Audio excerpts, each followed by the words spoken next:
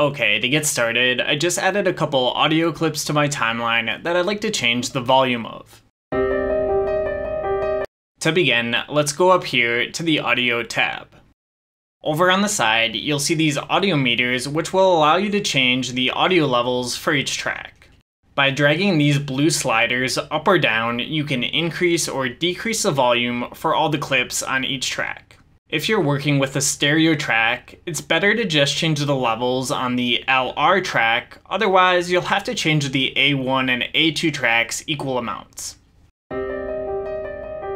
On the other hand, let's say you want to change the audio levels of each clip individually. To do this, you can drag this white dotted line going through your clip up or down to adjust its volume.